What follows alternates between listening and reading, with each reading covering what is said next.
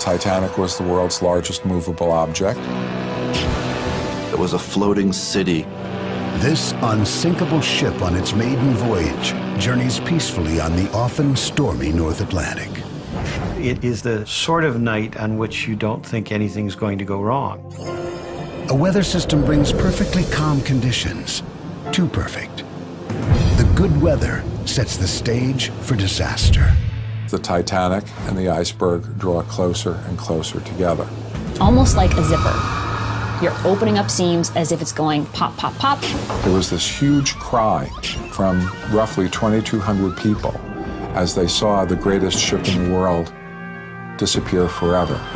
On this episode of When Weather Changed History, the sinking of the Titanic. This is the bride who dies on her wedding night. And from the tragic loss of more than 1,500 lives come sweeping reforms that forever change ocean travel. But in a very real sense, the safety of modern-day shipping is because of the lessons learned from Titanic.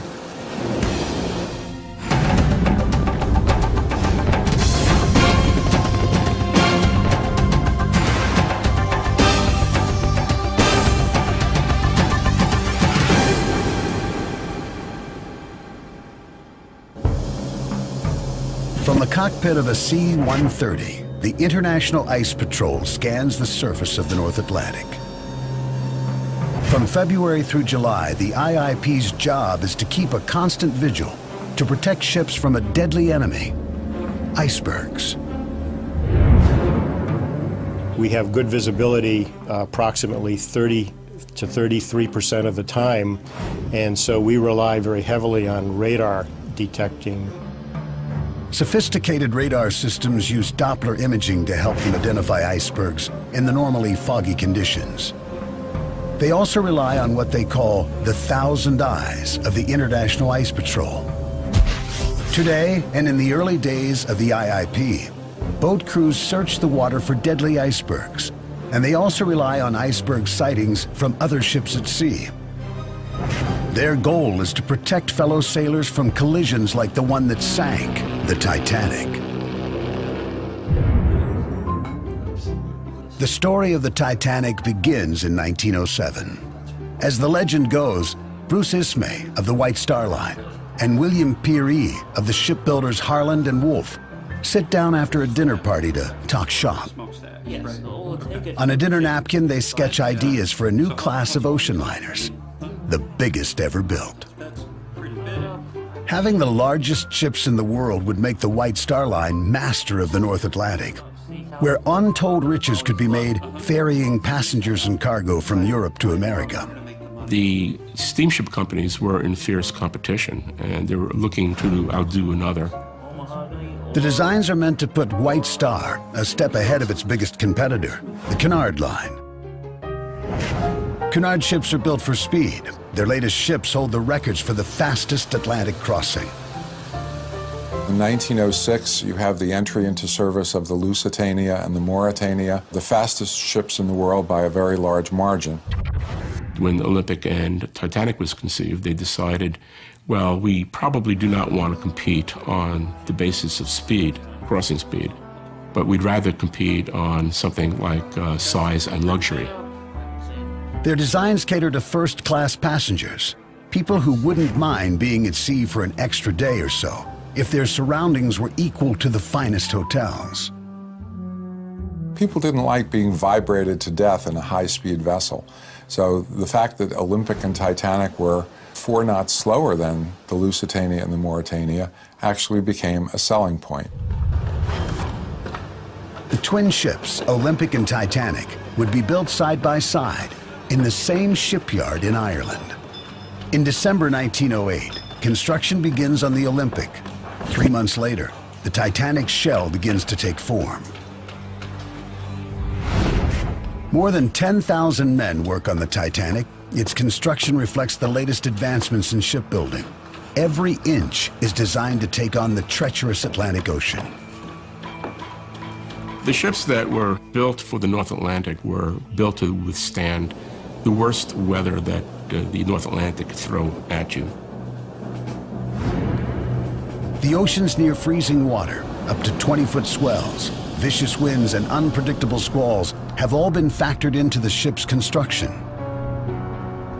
One of the things they did to build the hulls in order to deal with storms and waves and currents at sea was to strengthen the middle section of the hull. The hull was built from steel plates that were 1.5 inches thick. They were 6 feet wide by 30 feet long, and each one of them weighed several tons. The process of holding those plates together was done by riveting.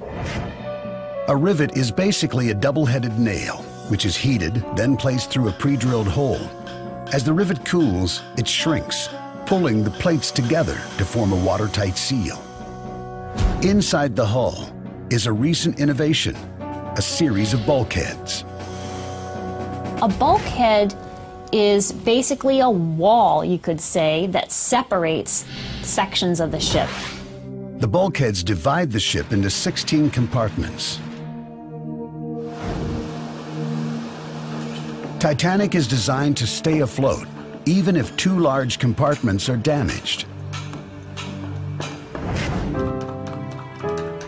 The Titanic boasts other recent technological advances. One is the Marconi Wireless, a radio telegraph which allows the operators to directly communicate with other ships and land bases. The ship is also wired with electricity, something most homes in 1912 do not have. The Titanic and its sister ship, the Olympic, boast opulent reading rooms, lounges, and dining areas. After the Olympic launches in October 1910, passengers complained that the first and second class accommodations are too cramped. Shipbuilders scramble to redesign the Titanic.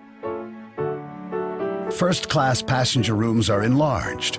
Windows are fitted along the first-class deck to keep the wind and spray away. With all the attention to detail, one decision wasn't given a second thought. The British Board of Trade requires that a large ship weighing more than 10,000 tons must have a minimum of 16 lifeboats. The Titanic had the 16 required lifeboats, plus 4 extra collapsible ones. Combined, they could hold roughly 1,200 people. The ship could carry over 3,000, yet the limited number of lifeboats simply wasn't a concern. Of course, the reason for that was the ship was considered to be, quote, unsinkable. It is April 1st, 1912, and the Titanic is ready to begin its sea trials. The trials are a period where the ship is taken out and put through its paces. But high winds keep the huge ship, which towers about 60 feet above the water, in port. Because Titanic was so high out of the water, there was a possibility that it could potentially expose the ship to some handling problems. The next day, the winds subside, and the crew puts the Titanic through its paces. For 12 hours, they check the ship's maneuverability. The crew then performs the emergency stop test. Speeding at 20 knots or 23 miles per hour, the ship takes 850 yards, just under a half mile to come to a complete halt. The Titanic passes with flying colors. April 10th, 1912, the port of Southampton, England.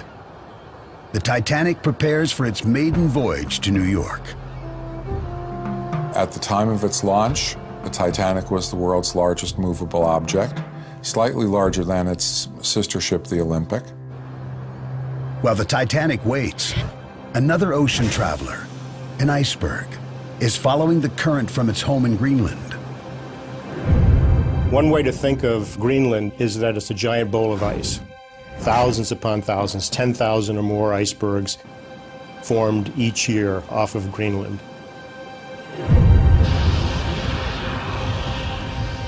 One iceberg is making an historic voyage of its own. Even while the Titanic was rising in its berth, the mountain of ice was headed toward the unsinkable ship.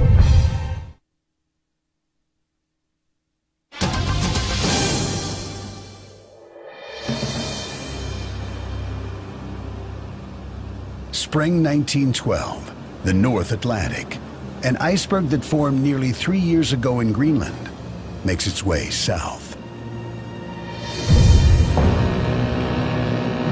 On the cool and breezy morning of April 10th, Captain E.J. Smith and crew report for duty on the Titanic in Southampton, England. Titanic is the largest ship in the world and touted in the press as unsinkable. More than 1,800 passengers and crew board for its historic maiden voyage to New York. On board, passengers are escorted to their different quarters. There was a definite class system in operation in the early 1900s. Each class has its own sleeping quarters, common areas, dining rooms, and deck space. The lowest class is third, known on other ships as steerage. Among the third-class passengers is an 18-year-old Finnish woman named Anna Turja. Grandma was one of 21 children of one father, two mothers. She was out of the house working by the time she was 9. Her half-sister had sent Anna a ticket to come to America to work in her store in Ashtabula, Ohio. So at 18 years old, she's heading out far from the home she knew and heading to America on the Titanic. When she first got on the ship, it was just grand and glorious. It was a city, a beautiful city, and more magnificent than what she'd ever seen. It had everything you could want. For many third-class passengers, the Titanic offered luxuries they'd never known. These people had little, if anything, in the old country. So it was truly an amazing voyage for these people. Many second-class passengers are professional people going to America. Among them is 19-year-old William Mellors. He was very tall, 6'2", very athletic, very trim. Some of the younger girls in second class, in their memoirs, it's almost like a little crush they had on him. And they mentioned Willie, they called him. Willie chronicles his journey in letters to his family. We're having glorious weather and the sun is shining most magnificently. Everything is so grand that I cannot express my feelings in words. I'm having plenty to eat and have only to press a button and up comes a steward ready to do anything I wish. The first-class passenger list reads like a who's who of the rich and famous. They'd wintered in Europe and they were coming back to the United States for the social season. One of the richest men in the world, John Jacob Astor and his new wife Madeline are aboard.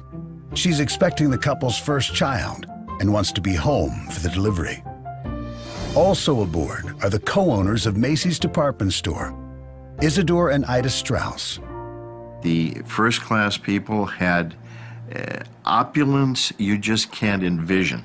The money they had was their money to be spent as they wished. The Titanic leaves Southampton at noon as a crowd of 100,000 onlookers cheer.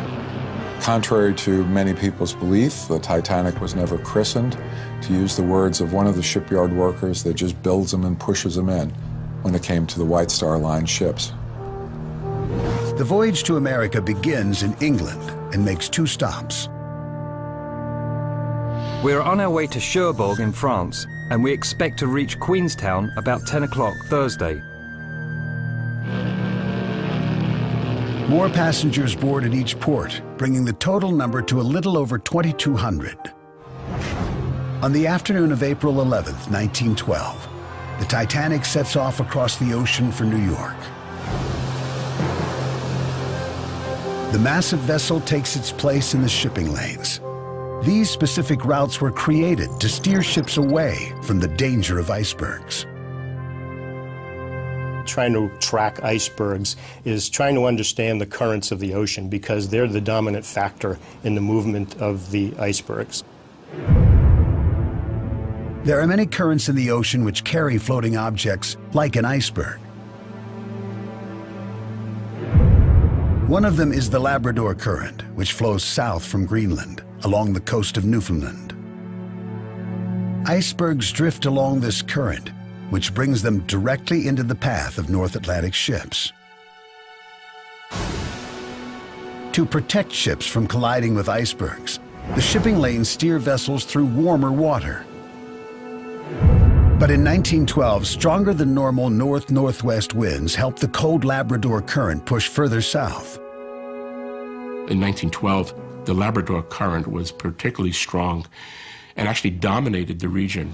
We know that ice was seen much further south than was ever seen before. The majority of icebergs never make it to the shipping lanes.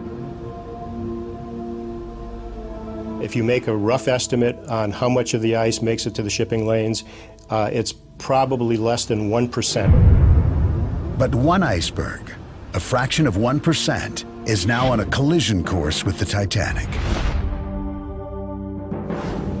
During the first few days of April, over 20 reports of ice are broadcast from ships in the area, 5 on April 10th alone. Just after leaving Europe, the first inklings of danger come across the Titanic's telegraph. As the ship was heading westward, the Marconi wireless operators on board Titanic began receiving a series of ice warnings. Captain Smith is a 40-year veteran of the sea, but he has never personally faced a crisis on the open ocean.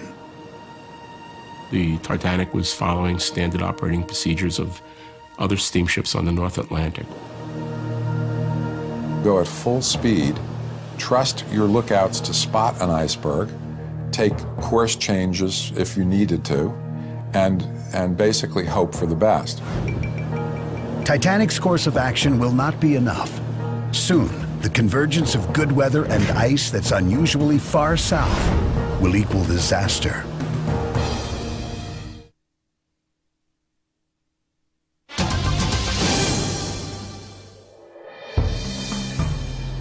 On the open sea, Captain Smith increases the Titanic's speed to 22 knots. Lookouts high atop the crow's nest scan the waters for icebergs. For 3 days of the voyage, the weather is nearly perfect, with temperatures close to 50 degrees during the day and only a few passing showers. On the 4th day, April 14th, Titanic passes through a cold front. By 8 p.m., the temperature drops to 33 degrees. As the cold descended, something else descended, and that was the nature of the ocean itself. It became as flat as a lake, no swell, mirror glass flat.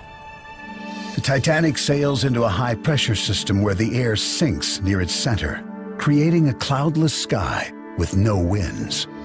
It is what sailors call an oily calm. The surface of the water gets perfectly still, as in a bathtub. It is also a moonless night. The only light they have is from the stars.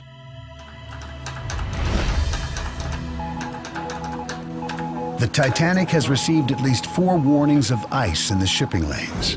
The captain alerts the crew to keep a close watch. Up in the crow's nest, the lookouts know that the best way to spot an iceberg at night is to look and listen for waves crashing at its base. But there are no waves and no warning signs. 11 p.m.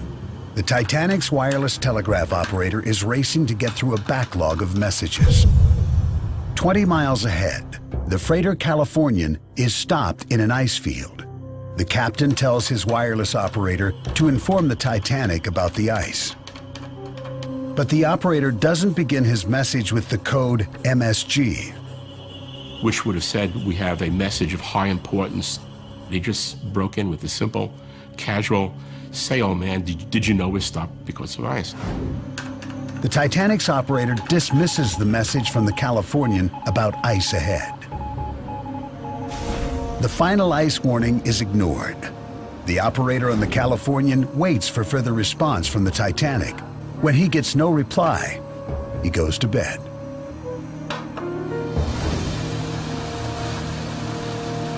The Titanic races ahead. The lookouts continue to scan the ocean for trouble. Iceberg, straight ahead! At 11:40 p.m., one of them sees something. The warning reaches the bridge. Iceberg, straight ahead! The first officer attempts to turn the ship. Hard to starboard! In its sea trials, it took Titanic nearly a half-mile to come to a full stop. The iceberg is barely a quarter-mile ahead. There is not enough time to stop. For the next 37 seconds, they watch and wait as the Titanic and the iceberg draw closer and closer together.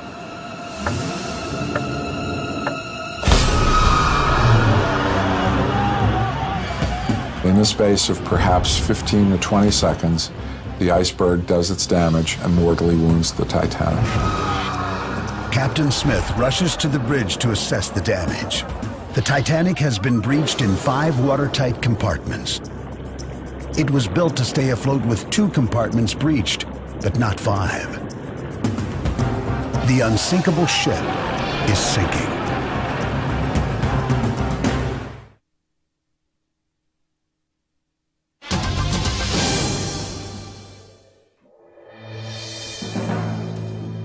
April 14th, 1912, 11:40 p.m. The unsinkable Titanic has just collided with an iceberg in the freezing North Atlantic. Captain Smith orders the distress call, CQD, come quick, danger. The Titanic's distress calls reach the passenger ship Carpathia, 58 miles southeast. The captain orders his crew to turn about.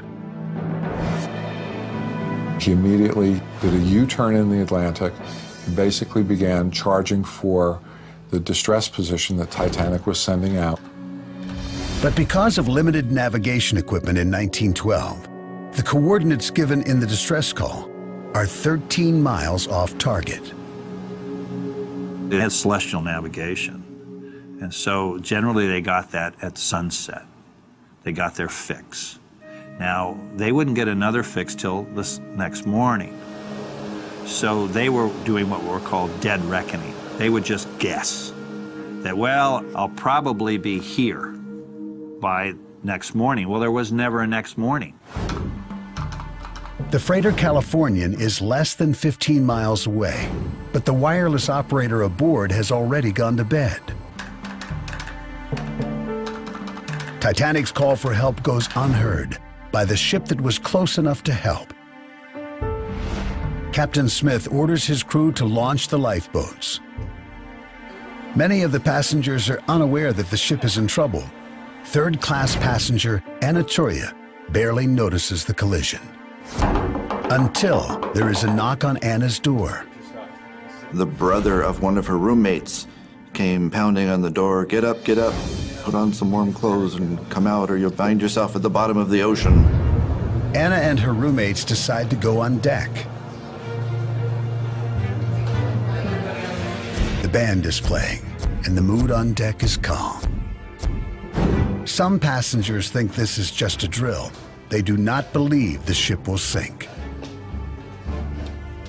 Some felt it was safer and warmer to stay aboard this modern marvel than be launched into the freezing cold of one of the 16 rigid or 4 collapsible lifeboats. The Titanic is supposedly unsinkable, so, everything's well in hand. This is a technological marvel, so I'm safe on board this great ship. Some go back inside, worried about the cold. Anatolia is one of them. She commented on the weather that night as being very, very cold. They went back to their room to get extra clothes to stay warm. There are also issues of class. First and second class women and children have first priority in the lifeboats. People in third class knew that they had to wait for the first and second class to be taken care of on the boat deck. John Astor helps his pregnant wife into a lifeboat, then steps back into the crowd. Ida Strauss refuses to leave her husband. She tells a crewman, "We live together. We'll die together." Passenger William Mellors would later recount the last hours of the Titanic. I soon dressed and got up on deck to find crowds up there putting on lifebelts. The first lifeboats launched are less than half full. One lifeboat only has 12 people in it. It could hold 40. But after a while, things begin to change. 1:15 a.m., roughly 2 hours after the collision, the ship is starting to list. Passengers now understand the ship really is sinking. They clamber to the deck, trying to get a seat on the last of the lifeboats. Anatolia is waiting there with her friends.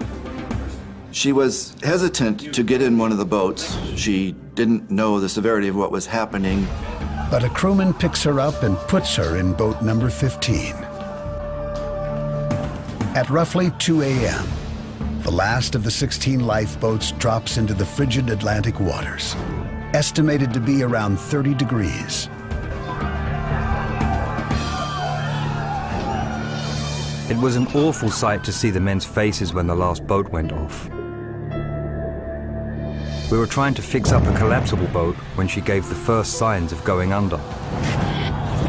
People in the lifeboats look back in horror. They can hear passengers screaming as the Titanic begins to go under. As the final waves were coming over the boat deck, people started coming up from below. They looked like ants, just coming up onto the deck. Men, women, children. Too late. The boats were all gone, and the waves were slowly taking the Titanic underwater. There seemed to be mountains of water rushing through the doors, and I was swept away from where I was. There was suddenly an explosion, and I found myself whizzing through the water at an awful pace, having been blown away by the explosion.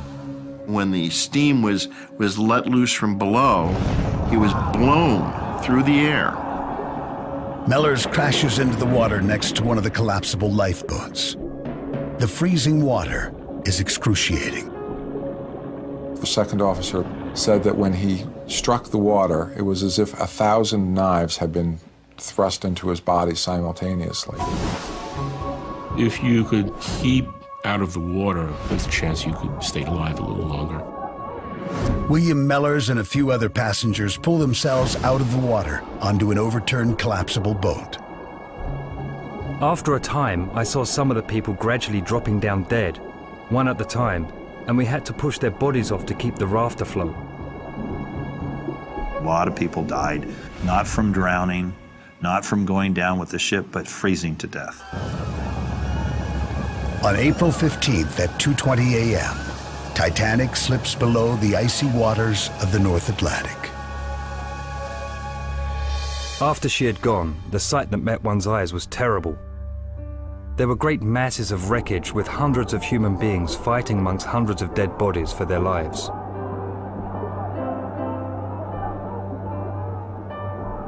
The cries of the dying carry over the cold water to the lifeboats.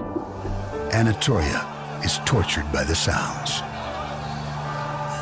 The memory that haunted her the most of the whole night was the voices in the night, the screams of the hundreds and hundreds of people in the water crying for help. Some survivors row their lifeboats back to the wreckage and pull people from the water. Others do not, afraid that their boats will be overturned by survivors trying to climb in. People in the frigid water die quickly. As the minutes turn to hours, the cold air takes its toll on those on the boats. The coldness very quickly permeates every aspect of the people in the lifeboats. The survivors are lucky that the ocean remains as smooth as glass. For Anatolia, whose lifeboat is packed with people, the calm water is key to her survival.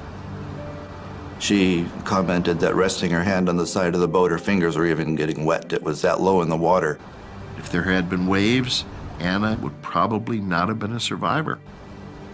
The roughly 700 survivors wait for help to come. The Carpathia steams toward the coordinates supplied by the Titanic's distress call, which are 13 miles off course. The miracle is that in heading for that wrong position, he actually stumbles into the area where Titanic's lifeboats are. At 3 a.m., the crew of the Carpathia begins to launch rockets off the bow as a signal to survivors that help is on its way. In lifeboat number 2, an officer sets off green flares in hopes of signaling his ship. The crew of the Carpathia spots the green light 300 yards ahead. For the survivors, rescue is within sight.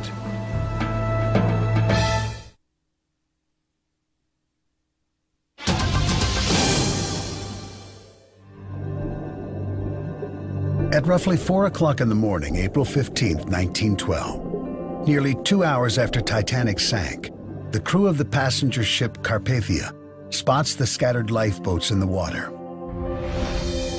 The rescue comes in the nick of time. The calm high-pressure system is moving out, with a windy low-pressure system taking its place. The freezing, oily calm is changing to cold, choppy seas. The cold was very, very bad, and as morning started to arrive, a distinct chop started to arrive with it.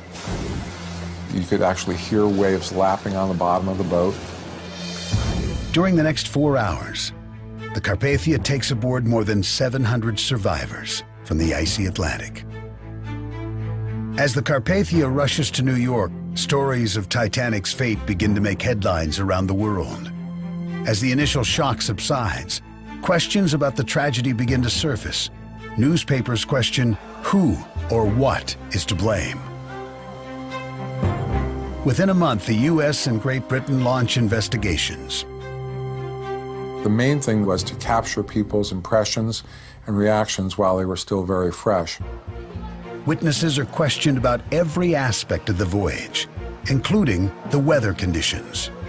Both British and American investigators agree there must be additional legislation to secure safety of life at sea. In particular, they note a critical lack of lifeboats, even though the Titanic had the minimum required by law. Among the recommendations was that no ship be allowed to leave a U.S. port with insufficient lifeboats. Lifeboat drills would be required. It also beefed up the inspection of ships to make sure that life belts and lifeboats were in ample supply. The inquiries also agree that strict guidelines are needed for the transmission of critical information. As a result, all ships are advised to carry enough wireless operators to man the telegraph 24 hours a day. One of the outgrowths of the Titanic disaster is the establishment of the Federal Radio Commission in the U.S. in 1912, which later becomes the Federal Communications Commission. Both inquiries questioned what role the crew played in the disaster and acknowledged that the weather was a factor. In their report, American investigators noted how an officer recalled being told by the captain that, quote, if it was hazy, we should have to go very slowly. By the time the Titanic struck the iceberg, there was no wind, there was no sea, it was perfectly calm, perfectly clear. Because there was no haze, the ship maintained its speed. That, combined with the ignored ice warnings, contributed to the disaster. In Britain's final report, the cause is quite simple. The loss of the said ship was due to collision with an iceberg.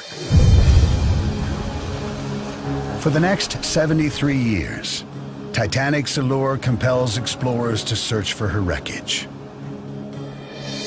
In September of 1985, the search finally ends.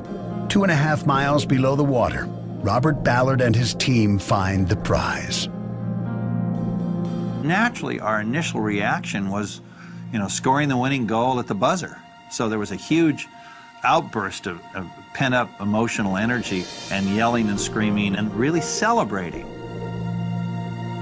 We were embarrassed that we were celebrating because we realized we were at the spot where so many people had lost their lives.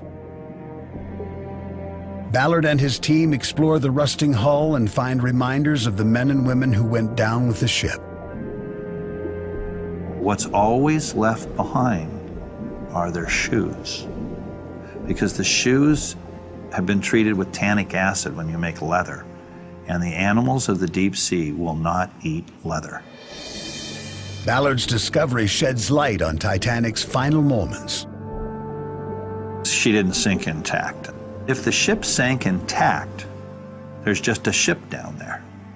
But if the ship broke in half, then it would act like a giant salt shaker, and it would dump into the ocean thousands and thousands and thousands of objects. In the debris field are pieces of china, a basin, and a metal bathtub, all preserved for decades on the cold, dark ocean floor. The underwater weather, known as currents, affects the condition of the ship. You find greater and greater preservation the deeper and deeper you go into the ship. A whole nother weather pattern sets in. And that's because as you get inside the Titanic, there's no circulation and there's no oxygen. Titanic's exterior shows the most decay. Wood-boring mollusks are devouring the deck, and the hull is also being transformed by bacteria. During subsequent missions, pieces of the ship's hull are raised for study. Forensic metals expert Jennifer McCarty hopes to uncover why the Titanic failed. One question is often asked: how can ice crush steel? So what I looked at was studying the wrought iron to try to understand what made Titanic material good or bad and what role the material played in the sinking. For years, people believed that the result of the collision of the ship with the iceberg was this 300-foot-long gash along the starboard side. Instead of one large gash created by weak metal, researchers actually find a series of small openings. It's stretched out over 5 watertight compartments. So the average opening is 3/4 of an inch. To explain what caused the tears, McCarty examines the rivets that held the plates together and finds something astonishing. The material used to make the rivets was 1 grade lower and weaker than what was normally used in shipbuilding. When pressure between the Titanic's hull and the iceberg caused a weak rivet to break, it created more pressure on the remaining rivets. And then you get heads popping, and almost like a zipper. You're opening up seams as if it's going pop, pop, pop. McCarty examined engineering records from the shipyard. She determined that the shipbuilders approved the use of substandard iron, even though they were calling the ship unsinkable. Images of Titanic's wreckage are a warning that the dangers of the North Atlantic still exist. But now, there is help to navigate the icy ocean. One of the major differences between 1912 and 2008 is the existence of the International Ice Patrol.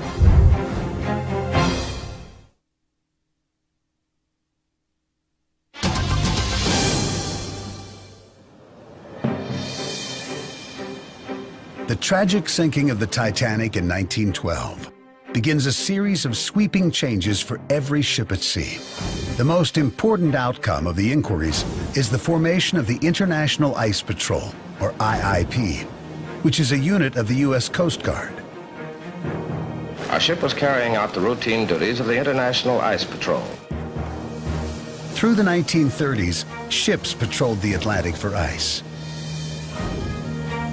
In the 1940s, long-range airplanes joined the patrol. In the 1980s, the advent of radar enables pilots to track icebergs through fog and bad weather. And the IIP continues to explore new ways to monitor the ocean.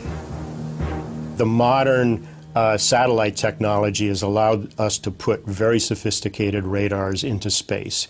And we're working very hard right now to use that information to detect icebergs in the North Atlantic. The amount of ice they see greatly varies year to year. In 1984, over 2,200 icebergs moved into the shipping lanes, creating a tremendously dangerous situation. In 2006, no icebergs passed into the shipping lanes. The weather both above and below the water has a significant effect on the number of icebergs they see. I believe that the variability is mostly to do with the oceanographic and the meteorological conditions the icebergs experience in their trip into the shipping lanes. Since the sinking of the Titanic, deaths associated with iceberg collisions have decreased because of the IIP. More than 1,500 people lost their lives on one magnificent ship, but over 700 survived to tell their stories. Millionaires John Astor and Isidore and Ida Strauss died in the tragedy. Astor's wife, Madeline, survived and gave birth to a son. William Mellors became the editor of the magazine National Republic, shining a spotlight on un-American activities in the United States. Anna Turia settled in Ashtabula, Ohio, and got married. She recounted the tale of the Titanic to her children each April 14th. Nearly a century later, Titanic's wreckage continues to attract scientists and spectators. And until the sea claims the last piece of debris, there will always be a story to tell.